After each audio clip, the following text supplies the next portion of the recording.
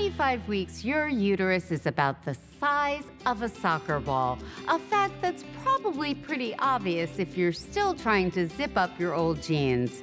Bouncing around inside that ball is your baby boy or girl, now 13 inches long, the length of an eggplant, and weighing 1.5 pounds. And get ready to field plenty of kicks from your little striker, who will be more active over the next 3 weeks than any other time in your whole pregnancy.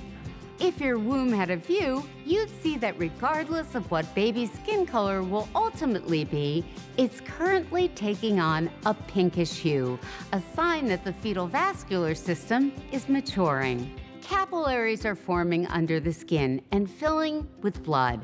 By the end of this week, air sacs lined with capillaries will also develop in your baby's lungs, getting them ready for that first breath of air.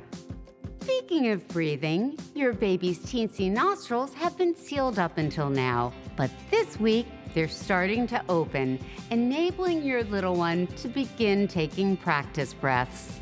Occasionally, those practice breaths will lead to hiccups, which will bounce your belly inside and out with a repetitive rhythmic motion, sometimes lasting for several minutes or more. Some babies have bouts of hiccups several times a day, while others barely hiccup at all. Not to worry, they're harmless, and unlike adult hiccups, they don't bother baby one bit.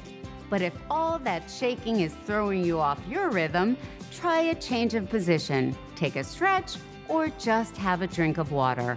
Or sit back and enjoy the hiccup show, and stay tuned for more.